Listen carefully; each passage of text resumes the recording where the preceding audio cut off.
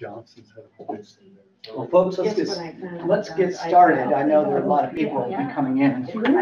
Maybe. Pretty funny. Yes. I hope you've all had a good week. It's been a lot of fun. Denny and I are in a Wednesday afternoon Bible discussion. And Sharon. Oh, yeah. Sorry, Sharon. Who? Sorry. I'm kind of in the woodwork. Yeah, sorry, Sharon. And Sharon, too. I was looking around to see if anybody else. I keep moving, so you can tell. Well, we're studying the book of Matthew and a specific theory as to how that book was written and why. And so it's really interesting on my part, at least. Oh, and hello, Anne. Anne is here as well. It's really interesting on my part, at least, to do some comparisons between the book that we're reading and on Wednesday and the book that we're reading here. It does get confusing, though. So if I get my biblical passages mixed up, that's why. Sometimes Amy Jill Levine will refer to Mark. She seems to be using the three synoptic gospels rather literally, not really focusing on one. And just so you know, the synoptic gospels are the ones that are the three that can be read together: Matthew, Mark, and Luke. When they were written, it appears. Good morning, Phyllis. Good morning. When they were written, it appears that Mark was written first, and then Matthew used Mark to write his gospel and added to Mark's gospel, and then Luke also used Mark. And so when we read those three stories, when we read those three narratives, we can see very clearly. Now I've said this before, but if I were grading Matthew or Luke in a in a college classroom, I would hand their papers back and say, "Hey, this has been plagiarized," because it's very. In fact, I once had a friend. His name was David Duncan, now deceased, no longer with us, but he did this with some students, and they learned very quickly the last place you want to try to plagiarize a paper is in the classroom of a biblical scholar, because that's what they do. They read texts and they say, "This was probably written first, and then this person took this text and added to it." And that's just precisely what happened with three students in one of David's classrooms. And they were kind of mystified as to how he could figure all that out. Well, that's what biblical scholars, especially those who get into textual criticism, that's what they do. So it does appear that Mark was written first, and Matthew and Luke. And then John, as we're going to find out, possibly today or next week, is a story unto itself, really. The whole historical narrative, the chronology of John is different. For example, we saw the so-called cleansing of the temple that occurs in the last week of Jesus' life in Matthew, Mark, and Luke, the synoptics. But in John, anybody remember where that appears? Chapter 2. So John begins his whole narrative of Jesus right after my favorite miracle, turning water into wine, and then he has the story of Jesus cleansing the temple. Very same story, but just at a different point in Jesus' life. We're going to find also that John is going to have a different chronology when it comes to the crucifixion and the resurrection as well. And the question we want to ask is, well, the one thing that we don't want to do, or at least in this class, when we're using the historical critical method, is to just assume that, well, this is not an important issue. I'll tell you, John is going to say that Jesus was crucified on one day. Matthew, Mark, and Luke are going to say that Jesus was crucified on a completely different day. Right? Instead of throwing up our arms and saying, "Oh, well, this isn't true," right? This isn't factual or anything like that. Because writers in the first century were not writing history. They did not know what history was, getting all the dates and the facts right. In many ways, they were writing a kind of, I don't want to use this term, they were writing a mythology, by which I mean stories that had symbolic meaning, allegories that gave insight into kind of heavenly truths. So we have to ask, why did John, write his gospel the way he did, with the passion on one day, and then Matthew, Mark, Luke with the passion on another day? It's fascinating stuff, but when people are first coming to seminary, one of the first things that they do is they learn this historical critical method, and they have a real crisis of faith, because many who come to seminary are come out of a tradition where the Bible needs to be read literally, right? And so many of them don't, will say, I just can't do this. This is just not right for me, and they'll drop out. But others struggle through it, and they come up with a different understanding, newer insights into how this text can be divinely inspired. And that's one thing I want to make sure that we know, that when we're looking at some of this historical critical data, we're not saying that the text is not divinely inspired. But we're also not saying that the text just fell out of heaven, written in stone without any changes in it whatsoever. As in all things, there is a synthesis of the Spirit, the Holy Spirit of God, working through the historical individual context of an author like Matthew, Mark, or Luke. And that person's insights go into the text as written. So, welcome, Andy. So any questions or comments about that? I hope today also that you'll feel free to just jump in and ask some questions, because obviously I find this fascinating because I've dedicated my whole life to it, which is, I look back now, I'm thinking, how in the world did I get this old? That's not that it just seems like last week that Matt over there was a student in David McCarthy's Bible class, right? That's true. That is actually what happened last week. It was 21 years ago. 21 years ago. So anyway, well, let's, I want to remind you of the context, the historical context and the geographical context. In the first century, remember this, if I had a bigger map, this would be the Mediterranean, this would be present day Turkey. Over here, you've got Greece, and then you've got Italy. But this is the area that we're focusing on primarily. This would have been the area of Jesus' life. Phyllis asked, what is the distance between Galilee and Jerusalem? And it's not that much. It's exactly 63.4 miles, just so you know. It's about 50 miles. People would come to Jerusalem for these holy feast days, as we said. But notice that this area is divided up into regions that have a different, the name of the person would be a tetrarch, a ruler. And in Jesus' day, the sons of King Herod the Great, if you remember King Herod, who tried to murder Jesus upon his death, he died in 4 BCE. However, his sons, one of them being called Herod Antipas, were put into 4 different regions.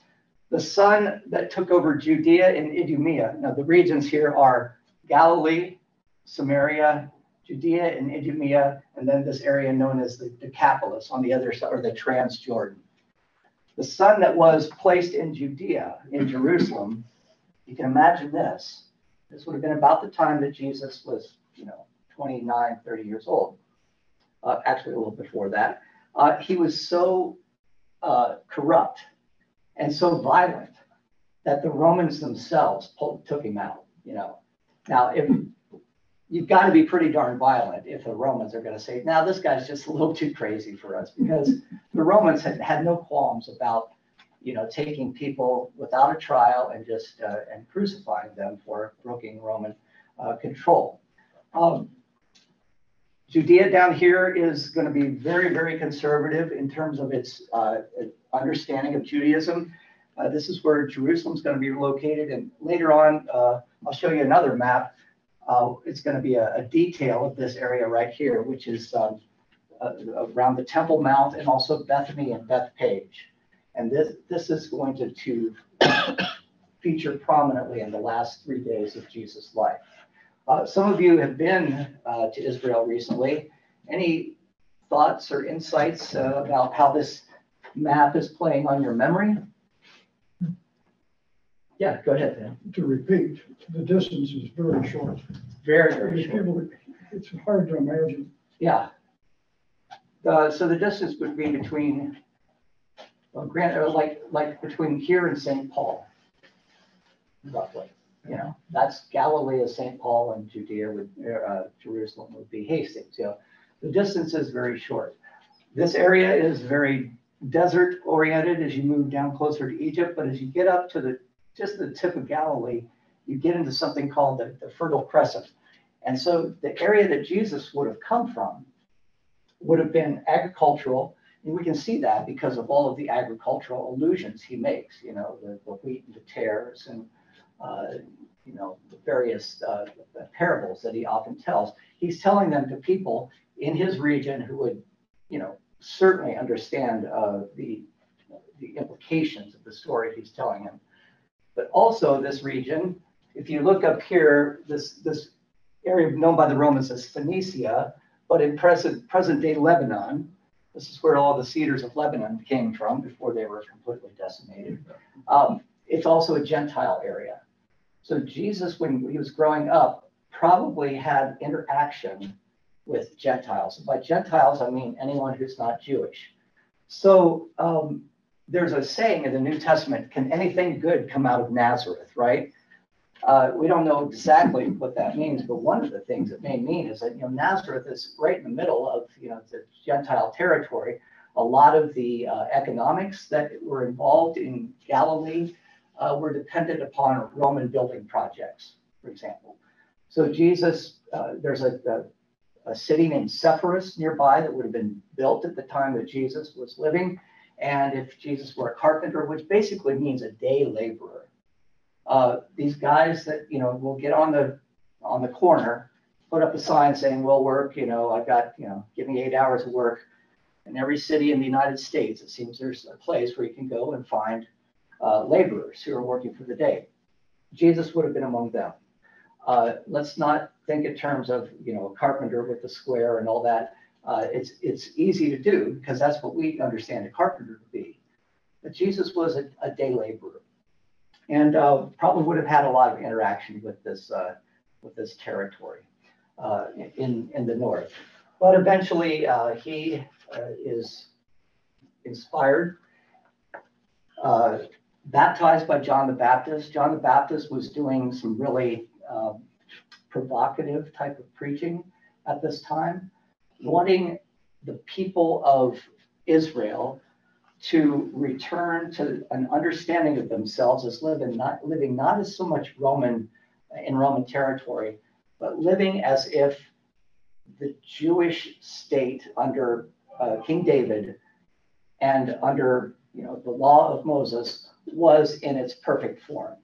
So what John the Baptist would do is he would take people across the Jordan and he would baptize them. It was very, very clear what he was trying to do.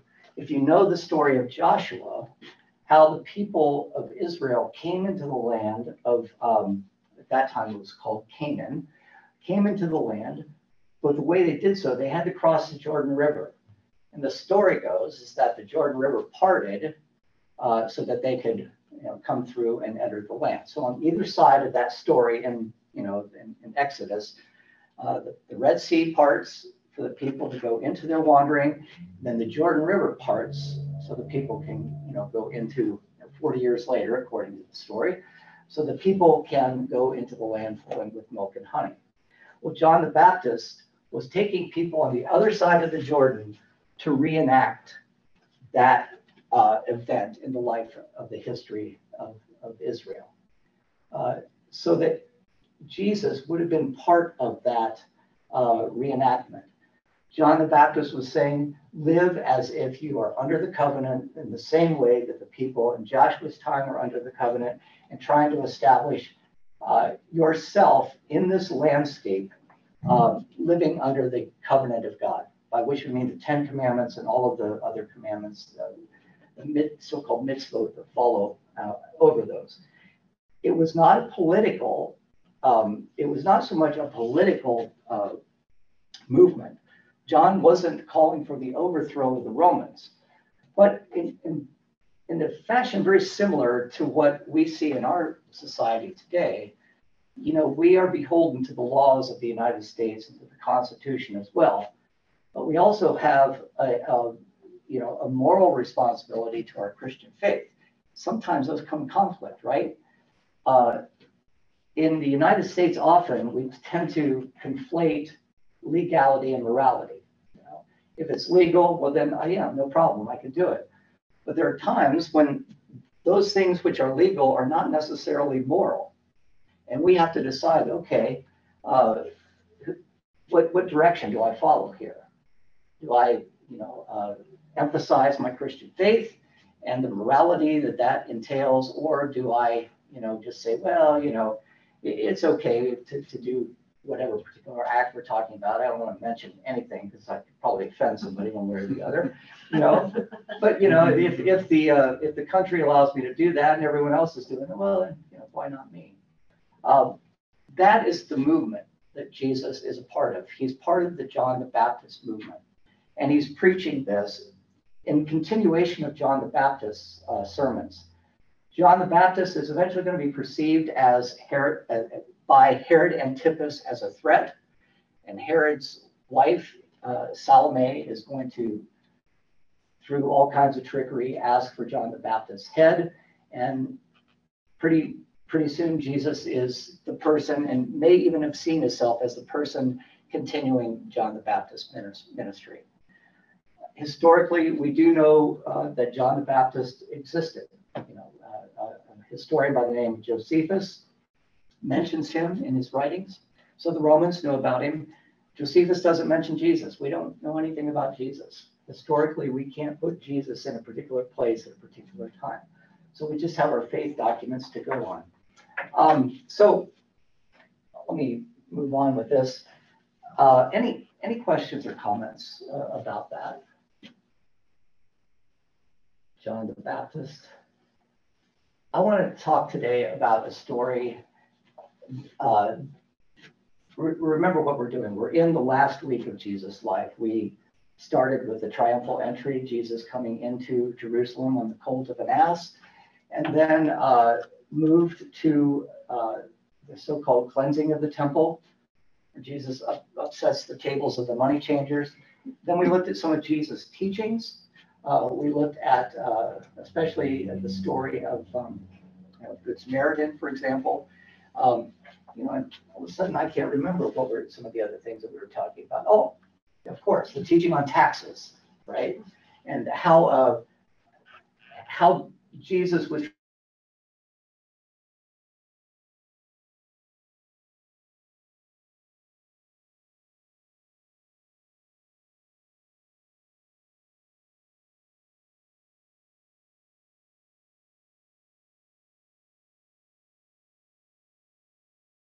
going to God. So if all things are given to God, nothing's left over to give to Caesar. Now we come to a situation where it's getting to be Thursday, let's call it, of the Holy Week. And what typically happened, this is the only map that I could find that really gave me the locality I wanted to talk about. But what typically happened when you came to Jerusalem for a feast day is that you would spend sometimes a week. So I, again, liken it to the Husker game, right? You go up into to Lincoln. Sometimes you'll spend the night at a friend's house or something. That's what Jesus did. When he came to the Passover in Jerusalem for Holy Week, he spent his time, or he had acquaintances at least. We don't know exactly where he initiated the whole triumphal entry, but our source tells us, the Bible tells us in the New Testament, that it probably began here at Bethpage. But there's also an incident that takes place in Bethany. Now, those of you who are visiting, were you able to go to Bethany and the Mount of Olives and all of that? You remember the Mount of Olives? Right, this is a valley. Here is the Temple Mount. Here's where the temple would be. And of course, associated with this, you have Herod's palace and then his son Antipas's palace. You also have the house of Caiaphas, who was the high priest. So this was like the political district of Jerusalem here. Today, that is the Jewish quarter. So this little area right here would be the Western Wall, if you can see the map. Okay, I'm sorry if you can't. And, you know, not everybody had, you know, associations in Jerusalem. So they would usually go and spend, you know, evenings elsewhere, you know, maybe 2 or 3 miles away outside of the city. Kidron Valley runs through here. Today there's an interstate that runs along this, you know, and lots of noise and everything. But then you climb a considerable, I couldn't give you the number of feet, but you can climb a considerable elevation to the so-called Mount of Olives. The Mount of Olives, there's a kind of a garden there called Gethsemane. At the other end of the Mount of Olives, in this area that we're talking about, is a small area known as Bethany. And Jesus is going to visit friends in Bethany. If we read the Gospel of John, we know that those friends are Mary and Martha, who are the sisters of Lazarus, whom Jesus raised from the dead. But the story doesn't begin in John chronologically. The story begins in Mark. And there's something that's curious about how the story is written over periods of time. But let's read the story as, if I'm not mistaken, Amy Jill Levine puts it in. I should have probably made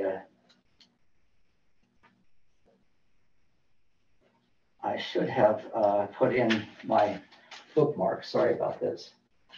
Now, Amy Jill Levine is going to give us the story in Matthew. She's also going to give us the story in John, but I do want to take a little diversion and talk about Luke as well. So this is Mark chapter 14, verses 3 through 9. Mark has 16 chapters, so this is right towards the end. There's 2 full chapters that are going to deal with the crucifixion. Interestingly enough, there's no resurrection story in Mark. The oldest gospel that we have does not feature a story of the resurrection.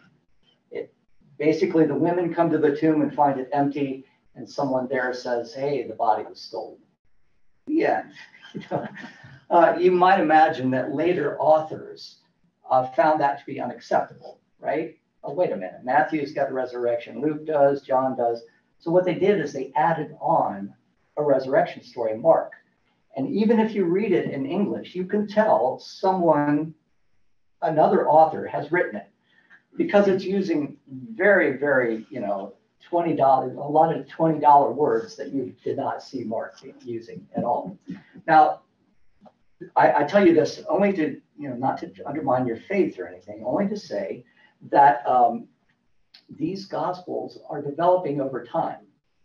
And stories that are told to particular audiences, and they have a particular frame of reference that they want to try to get across. So let's think about this story. And I want to set up what we're going to talk about, because there's a famous story in which Jesus is confronted by a woman, or a woman comes in while he's eating, and she anoints him in one way or another. And that anointing is going to be different in different gospels. But here's the oldest story. And this is what Amy Jill Levine refers to as the first dinner. She sets up this dichotomy between the first dinner and the Last Supper. So this would have been shortly before Jesus' death, when he is reclining at table with, well, it's a different group of people in every gospel, you know. In one gospel, it's Simon the leper. In another gospel, it's Simon the Pharisee. In another gospel, it's Mary, Martha, and Lazarus. And it's important to note, when we're talking about reclining at the table, we're not talking about sitting at chairs with a table up here. People would have been eating in the Roman style. They would have been lying on their left side, you know, supporting their hand and, you know, kind of eating food this way. And so it's in this context that this story is told. While he was at Bethany in the house of Simon the leper, as he sat at the table, a woman came with an alabaster jar of very costly ointment of nard. And she broke open the jar and poured the ointment on his head. Some were there who said to one another in anger, why was this ointment wasted in this way? For this ointment could have been sold for more than 300 denarii, and the money given to the poor. And they scolded her. But Jesus said, let her alone. Why do you trouble her? She has performed a good service for me.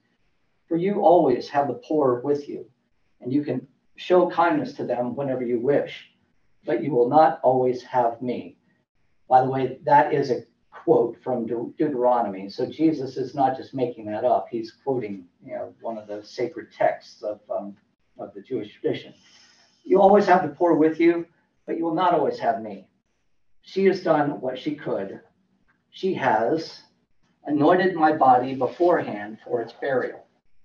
Truly, I tell you, wherever the good news is proclaimed in the whole world, what she has done will be told in remembrance of her. I'm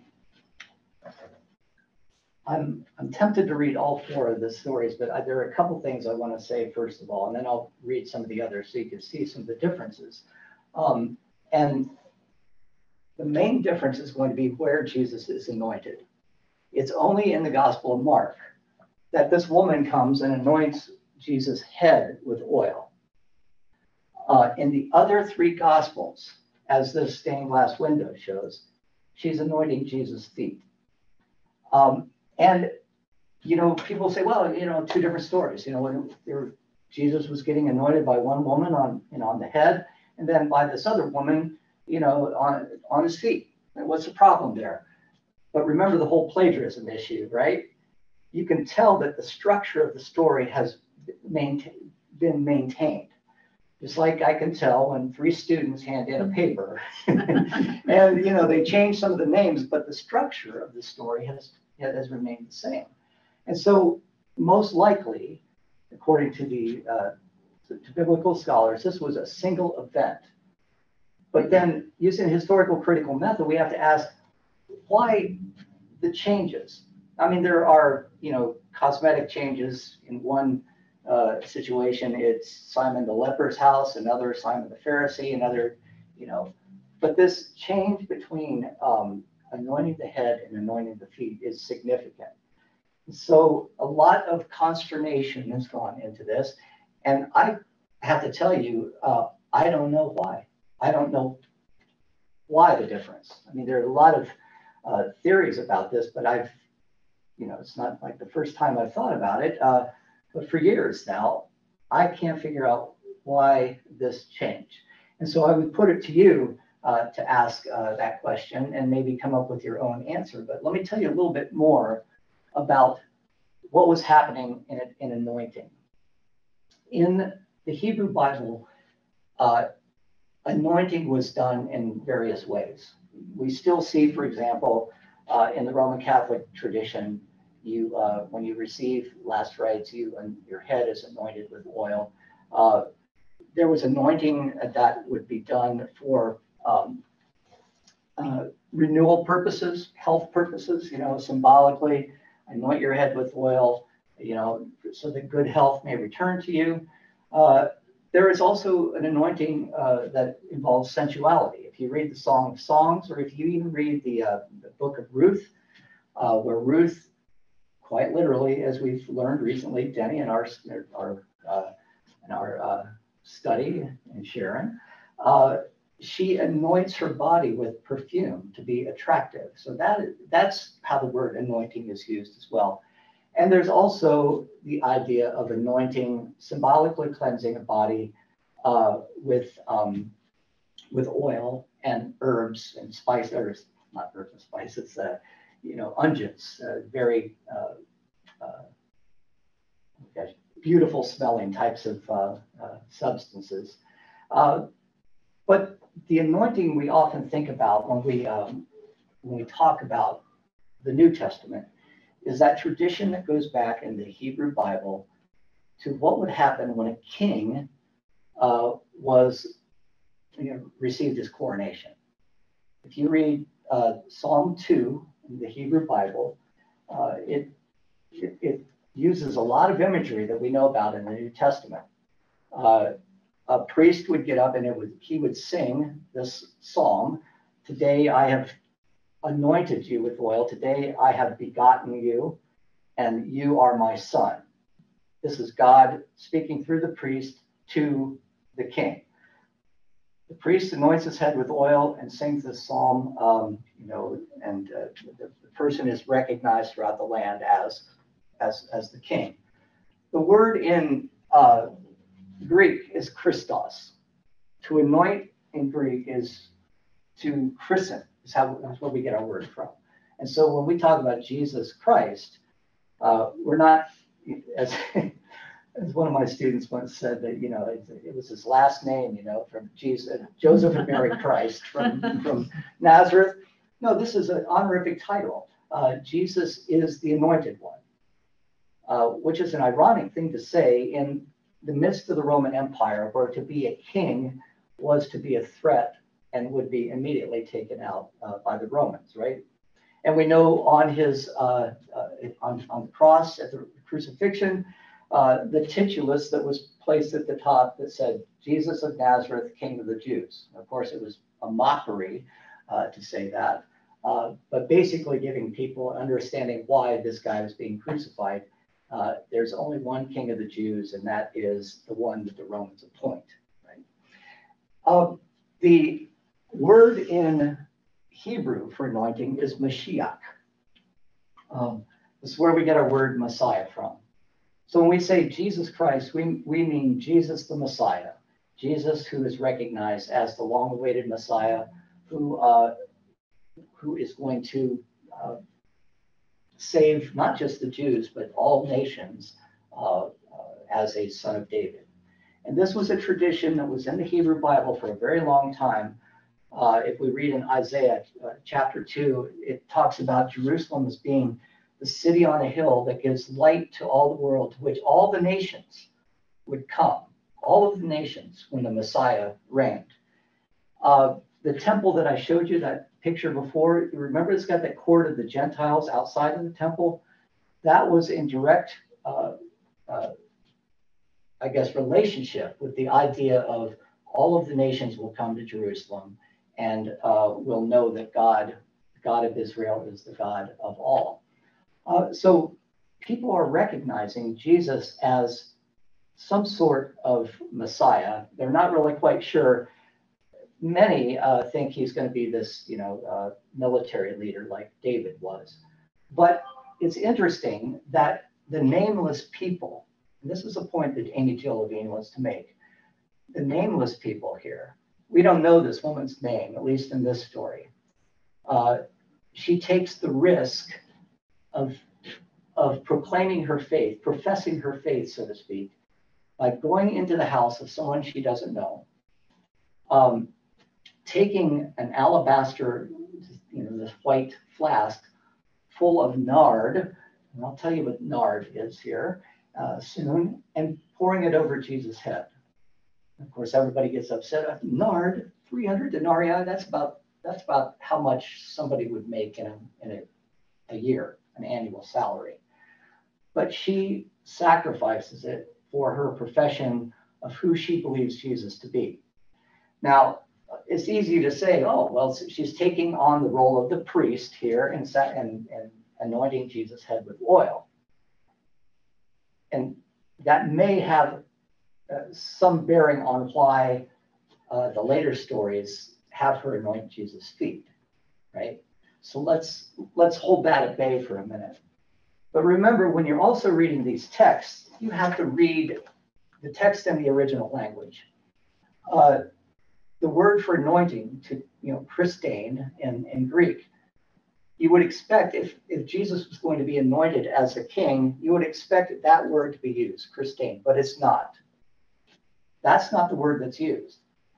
This word, marizo, is anointing for burial. You can see the word myrrh in there. Myrrh was one of the spices that was used to anoint a body before burial. It was certainly among the spices that that Mary and Joanna and Susanna and the other women took to anoint Jesus' body while it was in the tomb. But prior to this, this woman appears to have this premonition, right? That something is going to happen to Jesus. And, it probably didn't take much because Jesus is causing all kinds of problems right there in Roman territory. And she takes it upon herself to go and make this profession, this proclamation, in a way that is symbolic, that not everyone quite understands. Because let's face it, the disciples themselves were pretty thick-headed. Even right up to the crucifixion, they just didn't get it, right? They've got great plans of splendor in mind. They argue with each other who's going to be greatest in the kingdom of heaven, and Jesus must have just been like, oh gosh, why couldn't you give me 12 women? Because apparently it's the women who understand, what's going on. Now, unfortunately, the women have been given a bad rap in the Bible. Let me tell you how this story has been used. This story in Mark and Matthew is roughly the same, except for the anointing of the feet in Matthew and the head in Mark. In Luke, however, just give me a chance. Let me read it for you in Luke, just so you can understand what we're talking about here. In Luke, it's a story that has a slight variation on it, but what happens after the story is what's important here. Luke 7:36 through 50. All right, this woman is a sinful woman. We didn't hear that in the Mark story. This is a woman who's a sinner. Right? One of the Pharisees asked Jesus to eat with him. And Jesus went into the Pharisee's house and took his place at table. And a woman in the city who was a sinner, having learned that he was eating in the Pharisee's house, brought an alabaster jar of ointment. She stood behind him at his feet, weeping, and began to bathe his feet with her tears and to dry them with her hair. And this would be the image we have here. Dry them with her hair. Then she continued kissing his feet and anointing them with the ointment. Now, when the Pharisee who had invited him saw it, he said to himself, if this man were a prophet, he would have known who and what kind of woman this is who's touching him. He would have known she's a sinner. Jesus spoke up and said to him, Simon, I have something to say to you. Teacher, he replied, speak. A certain creditor had two debtors, and he goes to tell the story of one person who has his debt forgiven, and it's a small debt, $20, right? But another person has a debt of $5,000, right? And it's forgiven by the creditor. Jesus tells that story and asks the Pharisee, which of these two debtors do you think would have been more grateful for forgiveness? Well, obviously the one that had the greatest debt. And so that's how he explains this woman, a sinner. And sinner, hamartia, basically means we're all sinners, right? It doesn't say what her sin was, but we assume she was a prostitute. Now, here's the funny part. Here's where it gets really kind of interesting. Okay, next chapter, Luke is going to start out and say, oh, there were some women that were running around with Jesus here. I don't want to say running around, that's not right. Who were following Jesus, right? Sorry, I didn't mean to say that. Soon afterwards, he went on through the cities and villages, proclaiming and bringing the good news of the kingdom of God. The 12 were with him, as well as some women who had been cured of evil spirits and infirmities. Mary, called Magdalene, from whom 7 demons had gone out, and Joanna, the wife of Herod's steward, Chuza, and Susanna, and many others who provided for them out of their resources. Now, a connection is made historically, and we can see very specifically who did it. Pope Gregory in the 6th century said that the woman Mary Magdalene, who had been healed of 7 demons, was the woman who anointed Jesus' feet with oil. Text does not say that. The sinner in this story is believed to have been a woman who sinned through the sin of prostitution. Text does not say that. However, for the last 1,500 years, if you ask anybody on the street, tell me who Mary Magdalene was. Oh, she was a prostitute. she was a prostitute who was with Jesus. And, what the text says, listen to this. This is funny, isn't it? And Susanna and many others who provided for them out of their resources. Most likely, Mary of Magdala. Magdala was an area that was on the Sea of Galilee that was rather prosperous. Most likely, Mary Magdalene was bankrolling Jesus' whole ministry or providing for Jesus in some way. This is what recent scholarship is telling us. And this, Amy Jo Levine wants to make this point because we often get the sense that women were completely oppressed, had no voice, had no freedoms whatsoever. That's not what our text shows here. These are women who own their own homes. We know that the mother of James and John owned a home in Jerusalem. It says very clearly in the text it was her house. We know Mary and Martha of Bethany have their home as well. It's identified with them. They are obviously, they have the ability to move freely around the country, all of those things. I think what we tend to do is think that, we have a kind of a Taliban situation in the first century with Jewish women, like they were completely oppressed and had no freedoms whatsoever. But the interesting thing about all of this is it was most likely the women who understood Jesus best of all. Well, I know I'm getting into gender politics here, but really, when you read the text, the disciples are completely out of the loop. They think Jesus is going to be a Messiah like King David. The Romans are going to be destroyed by whatever means, whether military means or by, the hope that God, and this was prominent at the time, the hope that God would come in and establish a new kingdom altogether. And they were thinking about, what am I going to be? Secretary of the Interior, and I should probably be Secretary of State. Those are the kind of ideas that they had in their mind. The women following Jesus had this intuition, and we see it in the story, right? This anointing is not the anointing of a king on a throne with a palace, but is an anointing of a king whose crown is a crown of thorns, whose throne is a cross, and whose kingdom is utterly spiritual. And toward that, an alabaster jar of nard, which is very clearly one of the most expensive substances, ointments that you can use for burial, was probably the best and most symbolic and the most profound gift that could be offered, not just to Jesus, but in this case, to a Pharisee, to the people at the table, the people who were thinking in very two-dimensional terms, well, that could have been sold for the the poor and things like that.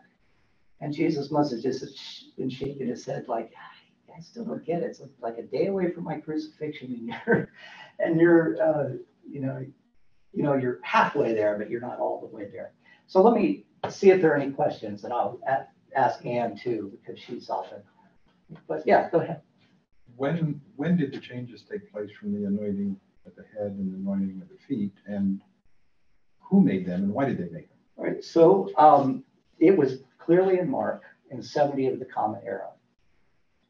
When it gets transferred to Matthew and Luke, it's probably in 85 of the Common Era, 15 years later. Now, Mark wrote for a community of people that had some Gentile converts. They converted from their Gentile pagan religions to Christianity. When Matthew wrote his gospel, he had Mark in his hands, and he looked at this story and said, yeah, that's a good story, but I don't know. I think what we need to get from this story is different. One thing I'm going to do is take out the anointing of the head. And Luke does the same thing. John does the same thing. Now, Matthew would have done it 15 years later. John would have done it 30 years later. Why did they do it? And that's the question we don't really know. My guess, one of the best guesses is that, first of all, a woman was usurping the role of a high priest in anointing the head of Jesus.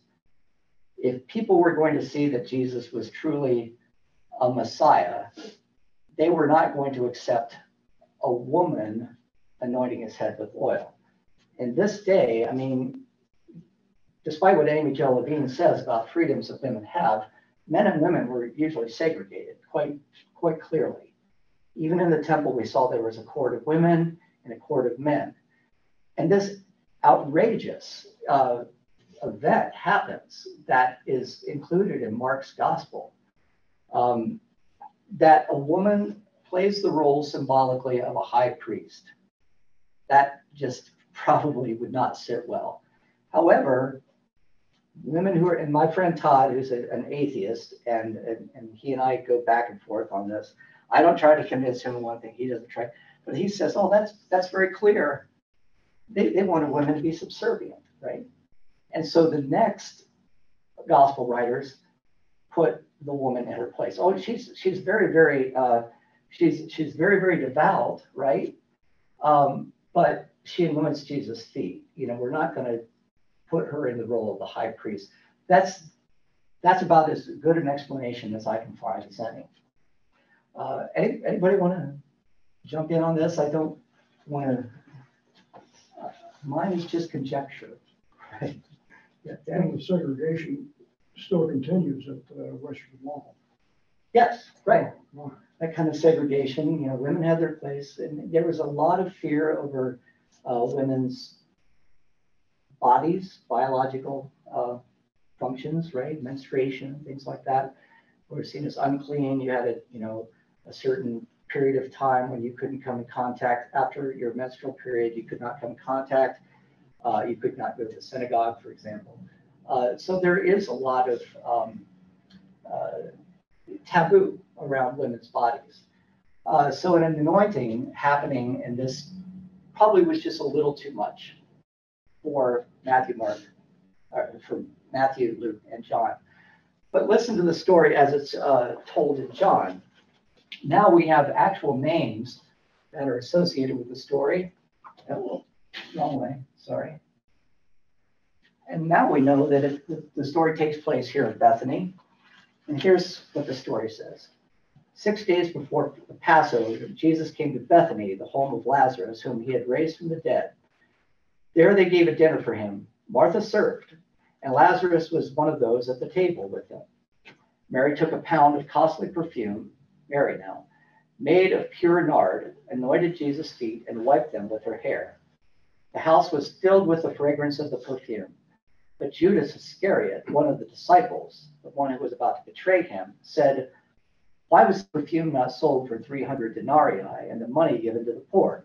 And then a little aside here, he said this not because he cared about the poor, but because he was a thief. He kept the common purse and used to steal what was put into it. And Jesus said, "Leave her alone. She bought it so that she might keep it for the day of my burial. You always have the poor with you, but you do not always have me." You see how the common elements of the story have remained. But John was obviously wanting to say something about Judas. And actually in our next class, this idea of betrayal is an idea that also develops over time.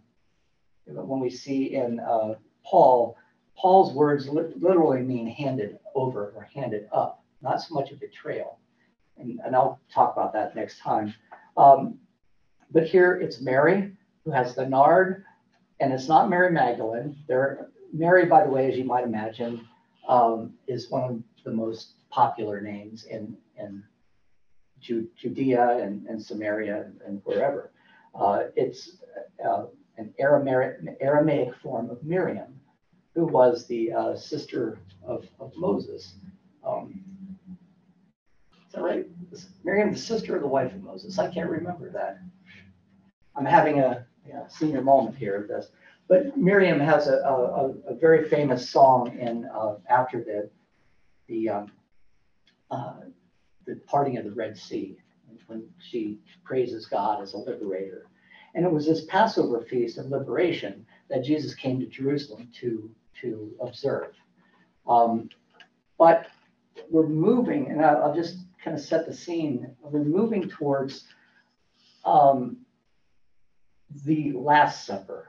Now, what we looked at today was called the first dinner, right? We're moving towards the Last Supper, which is going to be the Passover meal.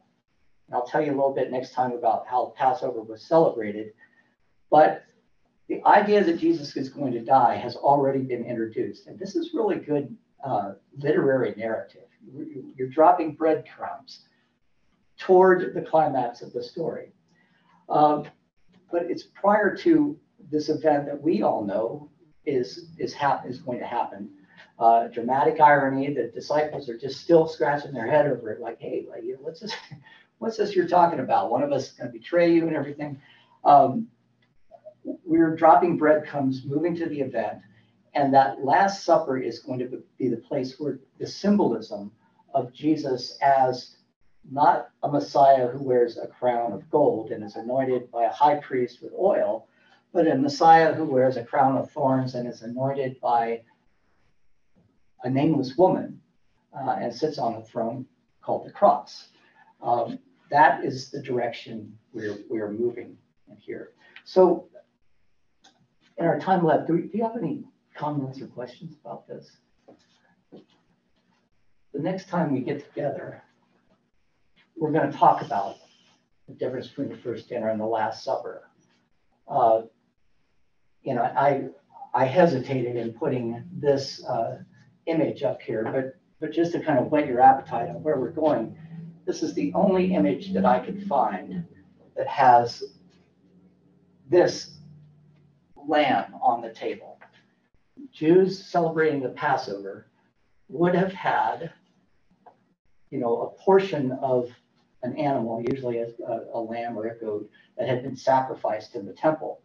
Sacrifices would take place. You would bring your offering to the temple. A portion of it would be burnt as an offering, whether it's a sin offering or a thanksgiving offering to God. Then the other portion would be given back to the person making the sacrifice, and they would take it and have a Passover meal. But if you look at this painting and you read the story of the Passover meal, you will see that there's a disconnect here. And I want to talk about that disconnect next time. And we'll also talk about the varying accounts of Jesus' Last Supper. First, starting in 1 Corinthians, written around 55, and then in Mark, written around 70, and then Matthew and Luke in 85, and then in John in 100 of the Common Era. But will help us to see the development of the theology. And John is the one who's key here. John is the key. He's going to be the one who's going to change things so that people can clearly see the spiritual transition that's taking place between the Jews and this now open synagogue we might call the church. So any comments about that before we move on?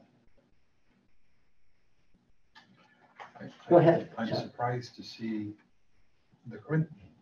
Paul wrote his Yeah. letter to the Corinthians. Yeah. And that was written before the Gospels. Yes. I know that. Yes, absolutely. And so if we were to study a chronological reading of the New Testament, we would begin with 1 Thessalonians. That was the first letter that Paul wrote. And then we would move on to probably 1 Corinthians. But Paul wrote in a period between 51 and 62 or so. And he gives us absolutely no insight into Jesus' life. If you read Paul's letters, he doesn't really talk a lot about Jesus, other than to say he died for our sins, but then he's giving instructions to various churches and things like that. But this idea that there's a narrative to Jesus' life, not so much in Paul at all. It's 70 of the Common Era when the Gospels actually get written down, 40 years after Jesus has died. And this is what our historical critical study wants to emphasize, is that the Gospels tell roughly the same story, but they emphasize symbolically different aspects of, like we've just discussed today, anointing the head or anointing the feet. Now you see why I do what I do, right, John? This is just amazing stuff. It's just absolutely fascinating. So, well, is there any announcement you'd like to make, Sharon, before we Not necessarily, I think next week, and then it'll be Palm Sunday after that, is that right? Or- I thought we just had Just one more or one two more? more, I can't remember. just saying, Well, might- you but wanna to let you clarify know, that. next week we will be Yeah. reading, is, next week's not Palm Sunday, is it? Can't It's the remember. week after that. Oh, gee, I should know, right? Actually, it might be I Palm think Sunday. next week I think is it is Palm Palm Sunday. Yeah, it is It Palm is, Sunday. it is. I was just thinking, this is April, isn't it? It is And it exactly is the April. 10th. Well, next week, Almost. we will be looking at chapter Yeah. 5. So ironically, we will be studying the last night on the Sunday that commemorates Beginning of- the beginning of this whole study that we've been doing. So, any other questions? Yeah, Dan? Dan, I think one of the extraordinary things that Amy Jo Levine has done for us is to show the connection between the gospel writers and the Hebrew Bible. Yeah. That it is without question, Right, that they are drawing, and Jesus was drawing on yeah, the Hebrew Bible. right.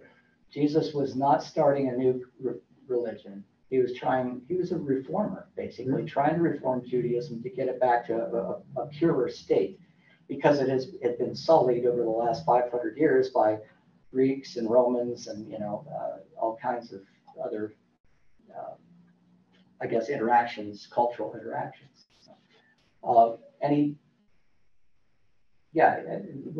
We can talk about this next time, but this universalizing tendency is really the unique thing that Jesus brings.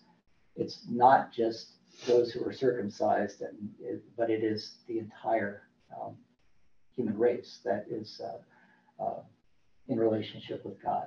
Which makes the anti-Semitism of the last 2,000 years very, Tragic and very, ironic. Very, very tragic and very interesting.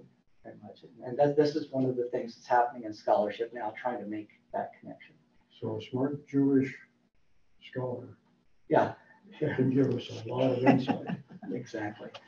Well, our time's upon us. I want to give you some time to get to worship. And next Sunday, I guess, will be our last Sunday. So if you haven't read chapter 5 and you want to, that's what we'll be talking about. So let's close with a word of prayer.